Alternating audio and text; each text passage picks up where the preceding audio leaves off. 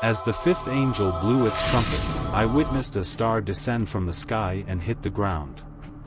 This light was the key to an abyss so vast and terrifying. A dense, oppressive haze erupted from that hole, resembling the massive spout of a massive furnace. The sun itself faded to an ember, and the once clear sky became a gloomy veil, shrouded in the menacing smoke rising from that evil pit. A swarm of locusts with a terrible power equal to that of poisonous scorpions living in the deepest recesses of the earth materialized from within that unsettling cloud. Their directives were chilling: ignore the soft grass, the delicate flora, and the life-giving trees.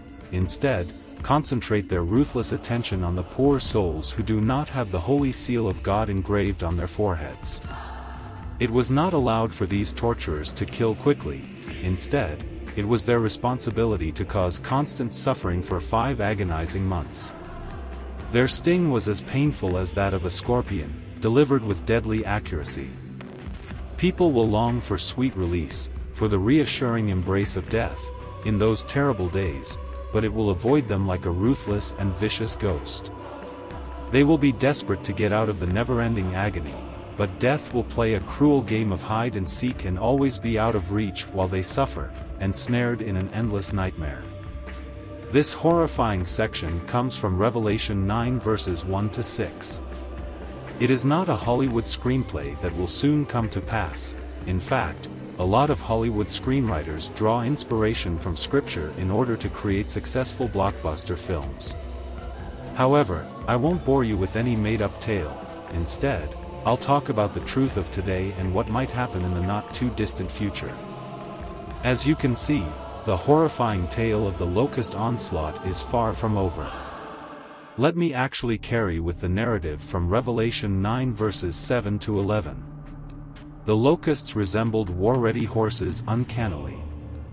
Above their heads, they wore crowns that resembled shimmering gold, their faces contorted into hideous human parodies. Although their hair flowed like a woman's, their jaws had the fierceness of lions, ready to rip and tear. Their wings created a loud noise, like the charge of innumerable horses and chariots charging recklessly into a bloody conflict, and they wore breastplates as unforgiving as iron.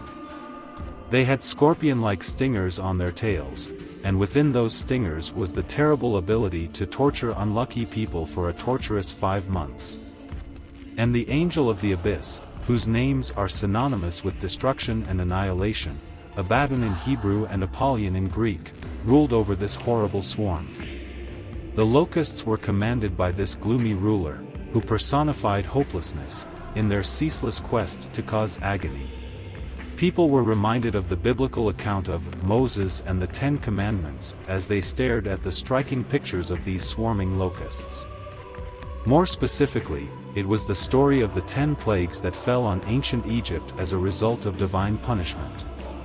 In fact, in the story found in the Bible, God selects Moses, a highly esteemed prophet and leader of the Hebrews, to face down the Egyptian pharaoh. Moses gives the pharaoh a severe warning, claiming that terrible plagues will strike Egypt unless he sets the Israelites free from slavery and allows them to return to their ancestral homeland of Canaan. The Israelites had a previous history before they arrived in Egypt. Their patriarch Jacob was a major factor in their initial journey to Egypt, where they had been invited by a pharaoh. But as time passed, their standing changed from that of invited guests to that of slaves.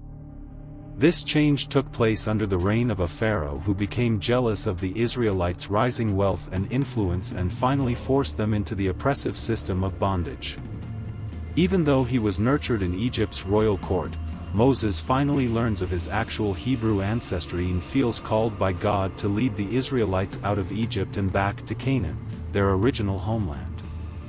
This crucial point in the story establishes the framework for the 10 plagues of Egypt to occur. There were locusts in the 7th plague. Serving as God's messenger, Moses informed the recalcitrant Pharaoh that an endless plague of locusts would invade Egypt, smothering every tree and devouring all greenery. Every time Pharaoh's heart became hardened and he refused to let the Israelites go, a new plague would break out in his country, making his people's suffering worse. Written by the Apostle John, the Book of Revelation is an apocalyptic and highly symbolic book that prominently references prophetic traditions and imagery from the Old Testament. Reading Revelation only as a code for modern characters or events, for example, comparing Apache helicopters to locusts, is speculative and not in line with the book's intended meaning. The imagery in Revelation was intended to communicate theological and spiritual lessons, provide early Christians who were being persecuted comfort and hope, and give readers a preview of God's final triumph over evil. Rather than trying to put modern interpretations onto an ancient and symbolic text, we can better appreciate the complex theological issues and eternal truths of the book by investigating the ties to the Old Testament and comprehending the symbolic language utilized by John. The detailed and realistic depiction of the destruction brought about by swarms of locusts emphasizes the symbolic significance of locusts in the Bible as agents of judgment. In an agrarian civilization, where crops were the primary source of food and income, the advent of a locust swarm was undoubtedly disastrous. One of the most important factors in comprehending the psychological effects and dread connected to the biblical locust plague image is the helplessness of farmers in the face of such an unrelenting and destructive force. The Bible frequently employs well-known and potent images from daily life to teach spiritual and moral lessons. The destruction brought about by locusts is a moving example of both divine wrath and the results of disobedience. It emphasizes the idea that one must look to a higher power for deliverance and atonement when confronted with such overwhelming forces, because human efforts alone are pointless in such situations. There is a thematic continuity between these two biblical accounts, as demonstrated by a convincing parallel between the locust plague in the book of Exodus and the symbolic locusts in the book of Revelation. In each instance, the sense of divine judgment is communicated through the usage of locust imagery. According to the Exodus story, Egypt was plagued by locusts, which decimated both the country and its populace. They were a part of the set of plagues that were supposed to force Pharaoh to give up the Israelites. The locusts in Revelation come up out of the abyss to carry out God's vengeance.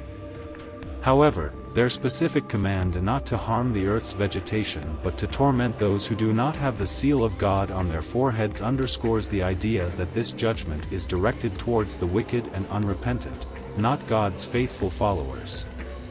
This distinction is consistent with the biblical theme of God's protection for His people even in the midst of divine judgment. This analysis highlights the nuanced and layered nature of biblical symbolism, where similar motifs and images can be used to convey different theological messages depending on the context and purpose of the text. There is an intriguing correlation between Babylon's metaphorical existence in the book of Revelation and the oracle of disaster against it in Jeremiah 51. In fact, Babylon is a major image in the Bible, standing for worldly powers that fight God and His people. Babylon is portrayed in the book of Revelation as a representation of spiritual decay, decadence, and revolt. The Bible uses this imagery consistently, as seen by the echoes of Jeremiah's prophecy in Revelation 18 and the allusion of Babylon as a burning mountain in the second trumpet judgment. There are some interesting connections between the book of Revelation's descriptions of the locust-like animals and the imagery in Jeremiah's prophecy concerning Babylon. These parallels highlight the idea of divine destruction and judgment as well as the thematic and symbolic links between these writings. Both times, the overwhelming and destructive force of God's punishment is symbolized by images of locusts or creatures resembling them. God's punishment upon Babylon and those who do not bear God's seal is described in Revelation as being as destructive as a swarm of locusts decimating a field. An additional depth of meaning is added by the thought that the church is represented by people who bear the seal of God on their foreheads, emphasizing the idea of divine protection and preservation of the faithful in the midst of the judgments and sufferings described in the book of Revelation. The view that Revelation presents regarding the psychological damage caused by the demon locusts is consistent with the text's symbolic and apocalyptic qualities. Although the book of Revelation is primarily concerned with spiritual and psychological themes rather than just physical destruction, it does provide vivid and occasionally unsettling imagery. Torment and despair are emphasized by the notion that the locusts cause a type of psychological agony that makes individuals yearn for death but are unable to find solace. Joel talks at the beginning of his book about a significant issue facing Israel. It isn't about grasshopper-like locusts devouring everything, chapters 1 verse 2-4.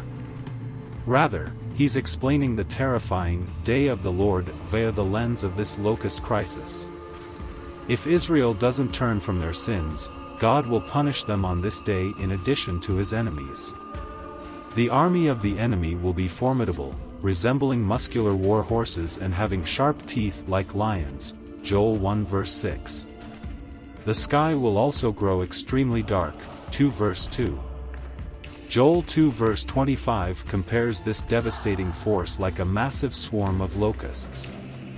In the same way that the locusts deprived Israel of its vineyards, God will purify Israel by eliminating the evil.